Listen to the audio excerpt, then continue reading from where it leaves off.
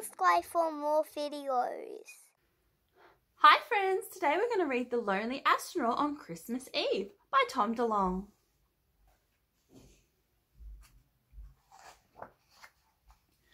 On a cold Christmas Eve in a dark out of space worked a nice little man from a warm little place.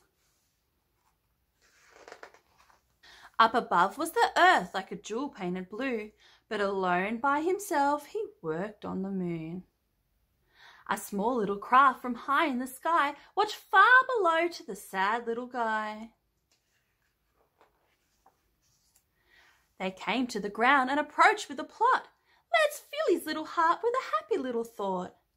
Maybe we should try a gift type of thing. Great idea, Bob. It is toys we should bring to the little spaceman. Or a tiny little car like the ones on the road.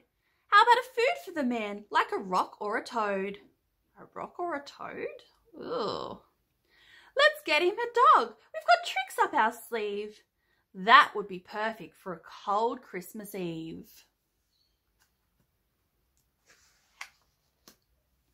He doesn't seem happy. We haven't thought hard enough. Let's bring him some money. He could buy lots of stuff.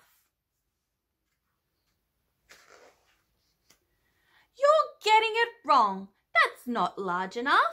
He wants a treasure, a mountain of stuff. I think you're wrong. It's not the gold or the pearls. He wants something the size of the world.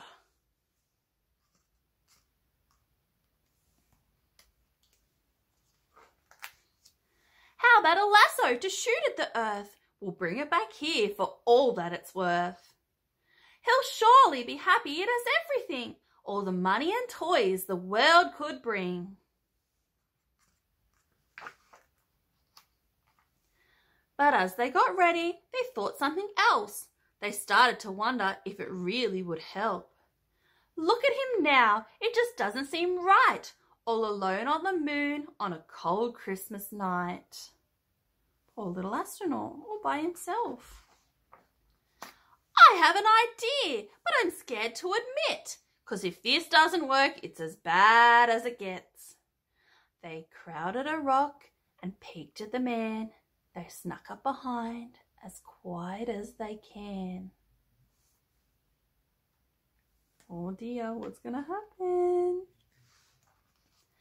They took a small pause, a gasp, and a shrug, then a deep breath. And gave him a hug. The end. Do you think that's what the astronaut wanted on his lonely night at Christmas Eve? Well, don't forget to subscribe, friends, and we will have more stories out to you soon. Bye! Please subscribe today.